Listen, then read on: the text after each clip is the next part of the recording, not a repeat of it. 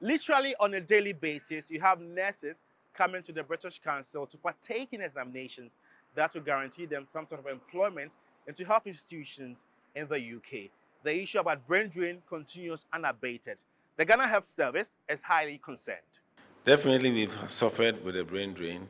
We know that it is almost impossible to virtually stop that from happening. We've seen it before. If the Western world needs 500,000 health workers to boost up, it's a cycle. It will get to a stage they will fill up and it will stop. Data from the Ghana Registered Nurses and Midwives Association reveals that nearly 4,000 nurses departed the shores of Ghana in 2022 to seek greener pastures. In the first quarter of that year, nearly 3,000 nurses departed for the UK, US, and Canada.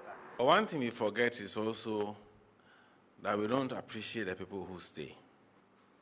I think we also have to, as we ask for that, we must also focus on the people who sacrifice to stay.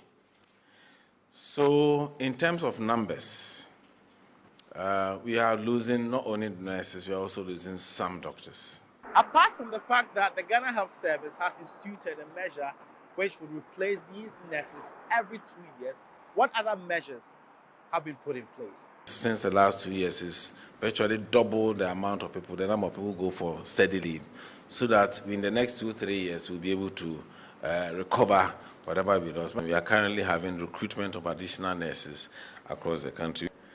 Improved conditions of service continues. Ghana Health Service have non-financial incentives where you are promoted out of 10 because you are in a deprived area, where you are allowed to further your education because you are. These are all additional things that we can. But we believe that the communities and everybody, media, can advocate for additional support to encourage people more to stay and also make them treat better.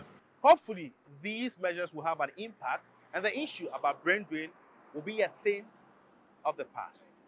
George Quenin, TV3, Accra.